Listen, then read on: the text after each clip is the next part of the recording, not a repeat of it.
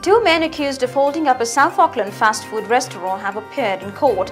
The court appearance followed after an attempt to take hostage at least 5 staff members of the restaurant. CJ Byron Clark from New Zealand says the fast food industry is the most dangerous place to work overseas.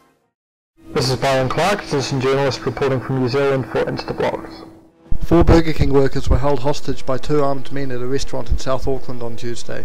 The situation was able to be resolved without anyone being injured, but police are concerned about the increased use of weapons and crime that this incident exemplifies. Overseas, fast food is one of the most dangerous industries to work in. The late-night restaurants with minimal staff and most sales done in cash means the stores are an easy target for robbery.